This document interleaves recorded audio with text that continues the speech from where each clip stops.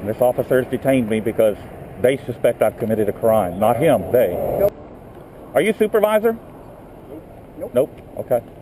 Are you supervisor? We can call one out. That's up to you guys. It occurs to me that there's 3 police officers standing here. They have no clue what they're doing. Okay. Well, that's your opinion. That is my opinion. Okay, so It is backed up by law. when people start calling the police, it turns into a different issue, okay? It's not my fault if they're paranoid. They're a government contractor. I have every right to examine what they're doing, to watch what they're doing. And in fact, it's my patriotic duty to oversee what they're doing. Okay. And if more people did that, we'd have less police officers and government officials acting out and doing things they're not supposed to be doing, like unlawfully detaining people for constitutionally protected activities.